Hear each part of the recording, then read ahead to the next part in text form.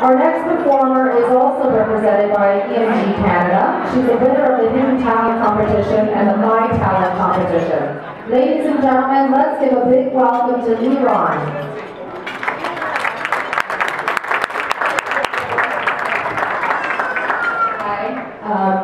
I'm really excited to do this for such an amazing heart foundation. I love this thing because my brother had Kawasaki disease a few years back, and it saved his life. He couldn't walk, he couldn't move, he could barely talk, and then just a few months later he was out and walking. And I really appreciate all the work that they're doing and that this gala is doing, because it saves people like him every day, and I think that's really important.